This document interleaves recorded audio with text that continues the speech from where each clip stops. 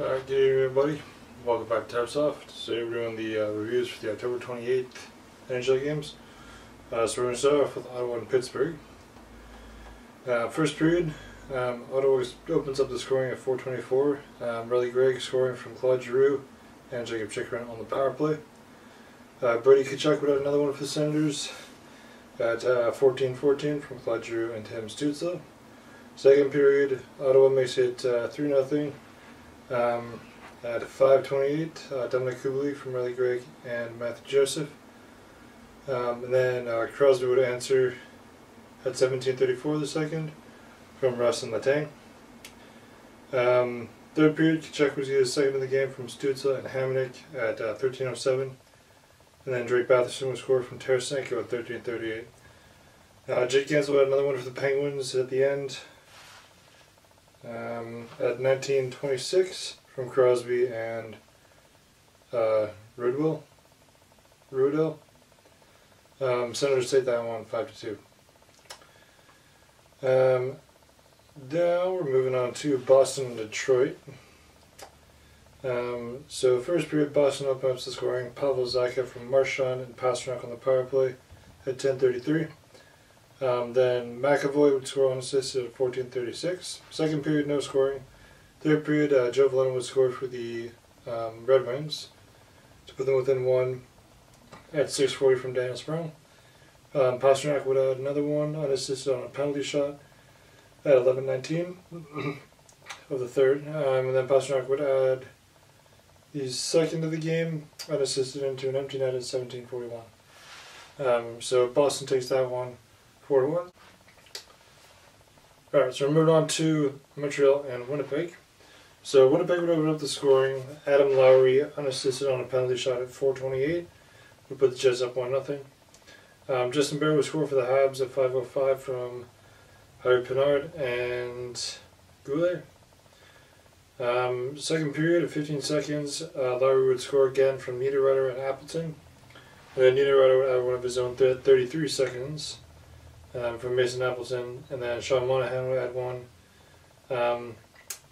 at 8:23 from Nick Suzuki and Mike Matheson on the power play. So that evens, puts Montreal within one. They would score again in the third at 1:54. Yoel Armia from Caden Goulet. Names sometimes, yeah. Overtime was 0-0. And then Suzuki would get the goal to win it in the shootout. So Montreal takes it 4-3. Maple Leafs and Preds. So first period, Toronto scores 13:32. William Nylander from Matthews and Marner on the power play. Ryan O'Reilly would answer at 15:05 from Yuman Yossi and Philip Borzig on a power play as well. Second period, Giordano would score at 12:46 from David Kampf, and then O'Reilly goes second in the game at 15:08 from Philip Forsberg and Luke Evangelista on the power play. Third period, no scoring. Overtime, Roman Yossi would win it at 2:13 from Evangelista and Novak. Preds take that one 3-2 in overtime. Alright, Islanders and Blue Jackets. So, the first period, Kyle Palmieri scores for the Islanders at 15:45 from Pierre Engvall and Sebastian Aho. Second period, no scoring. Then the third period, Matt Martin would score from Casey Zizekas at 13:39. New York takes it 2-0.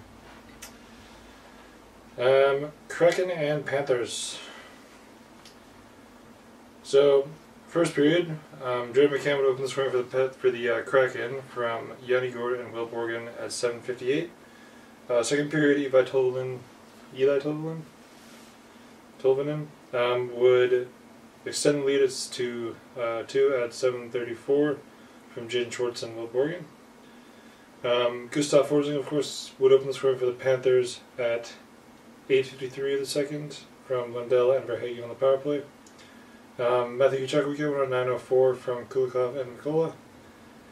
And then Nick Cousins would score the game winner at 14:08 of the third from Josh Mahura and Dmitry Kulikov. Panthers take that one 3-2. Alright, Ducks and Flyers. Ducks are actually doing pretty well so far. Who would have thought? Okay, first period. Ducks opened up the scoring. Ryan Strome at 58 seconds from Mason McTavish. Frank Vatrano won another one for them at 15:20 from Cam Feller and McTavish on the power play. Vatrano goes second of the game in the second period at 6:58 from Lacombe and Strome. Henrique would add another one to put the Ducks up 4 from Max Jones and Jakob Silverberg at 9:30. Atkinson would then score for the Flyers from Owen Tippett and Cam York at 11:49 the second. Connecting would end with at 12:35 from Walker and Lawton. Third period, Zegras would score at 2:42 from Strome on the power play. And then the Ducks would add another one, Brett Leeson from Carrick and Johnston at 3:14. Connecticut would score a second in the game for Couture and Brink on the power play at 9:51. Vatrano would add another one. Was that his third? No, just a second in the game from Henrique, shorthanded at 11:12. And then Yoel Fabry would score from Bobby Brink and Noah Cates at 17 minutes. But that wouldn't be enough. Ducks take that one, 7-4. Alright, Golden Knights Kings. So that's the Golden Knights jersey. To start off the scoring, first period, Alex Lafreniere, yeah, sure. 13-11 was scored for the Kings from Dubois and Matt Roy. Second period, Trevor Lewis would put the Kings up 2-0 on a goal at 4:54 from Mikey Anderson and Blake Lizotte. At 7:36, Michael Amaya would score from William Clarkson to put the Knights within 1. William Carrier would score unassisted at 12:57 to tie it up. I believe that was 100th point in the NHL. And then Mark Stone would give the Knights the lead at 6:26 from Marchessault and Theodore on the power play. And then Drew Doughty would tie it up from Fiala and Kempe at 18:57. Overtime was 12-0, and Jack Eichel gets the goal in the show to win it. So the Knights up to 8-1. They have not lost in regulation yet, and they have not failed to get a point all season. See with them. Alright, this is a back and forth one. Vancouver and New York Rangers. So first period, Timmy Panarin scores from Vincent Trocheck and Miki Zibanejad at 9:18 on a 5-on-3 power play. Second period, JT Miller would score from Roenick and Pettersson on the power play at 15:57. Third period, Myers at 9:06 would score unassisted short-handed, so putting the Canucks up 2-1. Adam Fox would score from Panarin and Zibanejad at 12:21 on another 5-on-3 power play. Then Zibanejad would score at 13:24 from Adam Fox on the power play, putting the Rangers up 3-2. And then 15:42, Carson Soucy with a blast from the point would tie it up from Roenick and Beauvillier. And then overtime, Keandre Lemon would score from Chris Kreider at 13:48. Yes, there's controversy over it. The hockey guy said it looked like a Pettersson toe picked. I'm of the mind that there was a skate-on-skate trip and there should have been a call.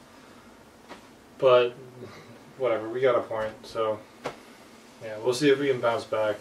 Canucks can bounce back against the Predators on Halloween.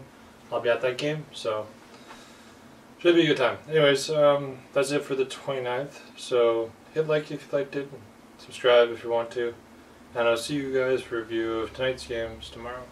Adios.